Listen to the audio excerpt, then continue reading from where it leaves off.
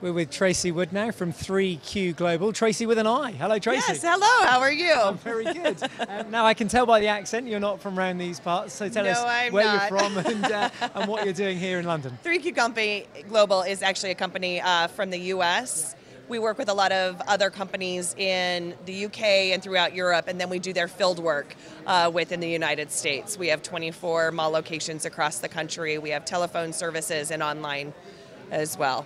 Amazing. So, yes. So where do you see your strengths? Where do they lie as a company, would you say? So we do a lot of face-to-face. Face-to-face would definitely be our strength, but we can do any type of methodology from qualitative, quantitative, online, offline, kind of a mixed methodology if you're looking for that.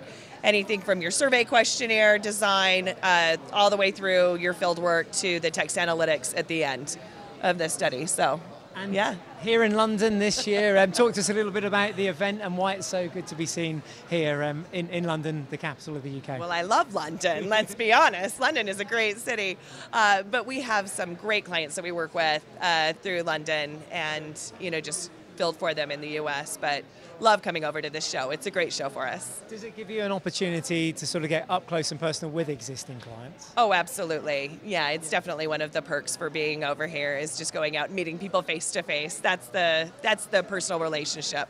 And goals moving forward for the company, and sort of have you set out goals for 2017 and what not only here you're looking to achieve, but throughout this year? The goal has to be the same. I mean, it's just, continue to go and produce quality results whenever we field a project for any of our clients.